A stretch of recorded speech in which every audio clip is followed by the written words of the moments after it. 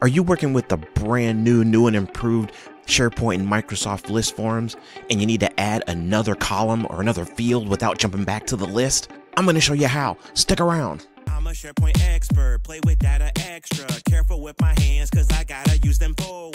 Okay, let's get that timer rolling. Let's get to it. First thing you're going to do is you're going to go in here to forms. It's our new forms area, and you're going to pick an existing form, and let's say you need to add a new field about soda. You want to see if they like soda or not. So you're going to go add new field, click on choice. We're going to call it soda, and we're going to say likey question mark, and the choices are going to be, well, yes, no, and then we're going to get rid of the third choice, and then we're going to click away, and it's saving changes, and we can preview, and we can go in here and we can do the thing. And actually we got to go back here real quick, and we got to make sure that our branching, we got branching on here, make sure that after we see, yep, they answer candy, and then we're going to go, yep, soda into form. So let's preview it. We're going to go put in a personalization. We're going to say shoes, size 11, and then we got candy, and then soda is right after that. We'll say yes, and we'll say yes. We'll submit, and then let's see what happens. Let's see what happens. We'll refresh. We'll refresh here, and we see, there we go. Yes to candy, yes to soda. We did it. We added that new field. All right. Now let's slow it down and take a look at what's going on, and if we have time, we might even talk about a little bit of a gotcha if you happen to remove that field and then try and re-add it with the same name. Doesn't necessarily like that too much.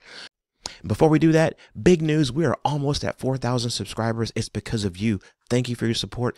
Please, if you find anything that you like in this video, please like, share, subscribe, and we'll hit that 4,000 mark before you know it. All right, let's get on with it. Let's go ahead and, let's go ahead and show you that gotcha real quick.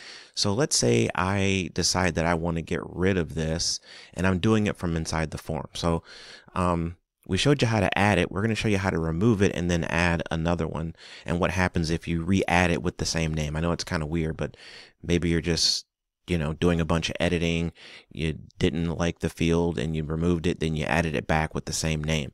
So here we go. We've got the soda, right? Let's say we don't like this, we want to get rid of it. So here we can click on it, and we can go to the little triple dots, go to settings, and then we can say, just like you would in any other field, we're gonna delete it, right? So we'll say delete.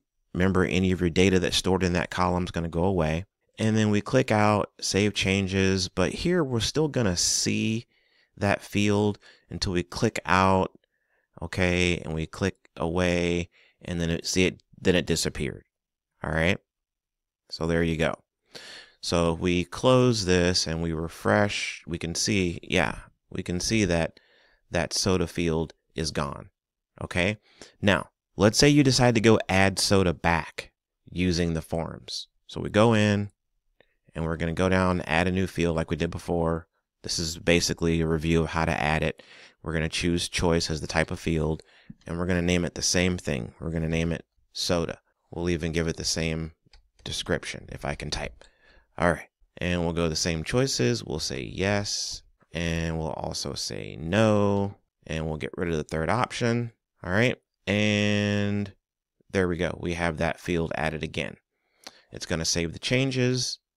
There it is, and let's see what happens here when we preview it. We'll add some personalization. The item, we're going to go t-shirt this time. We'll go medium, and then it goes to candy, right? We'll say yes, and soda, yes. So we should be looking for DF. We'll have candy, yes, soda, yes, submit, and watch what happens. So we are going to refresh. We'll see the new line item show up. See how it took the yes for candy? It did not take the yes for soda. So that is a weird gotcha. Chances of you running into that, probably not likely, because if you delete a column, you're probably not going to re-add it with the same name. But if you do, this might happen. So there you go. We talked about how to add the new column within the form. We talked about how to remove it. It's a little bit clunky, but the long and short of it is, if you are in the form and you add a field or remove a field, you're going to be doing it inside the larger list, inside the list itself. As you could see, when we went into make edits on those columns, like this one here, if we go to settings, this is the same look and feel that you get when you're inside the list adjusting or making edits to that column. All right, hopefully this has been helpful. Let me know if you like this, if you're using it, what you like, what you dislike, and do the very best you can with what you got. Remember, SharePoint rocks, and so do you. We'll see you next time. I'm a SharePoint expert, play with data extra, careful with my hands cause I gotta use them for work. Yeah, I'm a big old nerd, I like maple syrup on my pancakes, I don't care what you heard.